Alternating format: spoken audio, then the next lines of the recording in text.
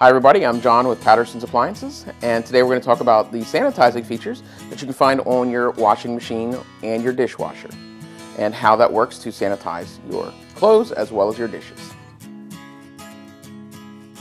Let's start by talking about the sanitizing features that you might find on your washing machine at home.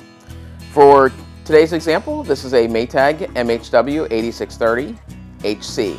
It has a built-in onboard water heater that gives you the ability to sanitize your garments.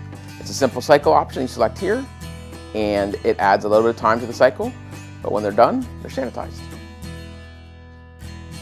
Now we're going to talk about the sanitization feature found on most dishwashers today. This is a KitchenAid. It has a built-in water heater in the bottom. That water heater heats the water to 155 degrees for that final rinse to sanitize your dishes. That feature does add some time to the cycle, but when they're done, they're sanitized. I hope this helped you understand the sanitizing features of your washer and dishwasher. At Patterson's, we believe in peace of mind, peace at home, because we care. Don't forget to subscribe, and we'll see you at pattersonsappliances.com.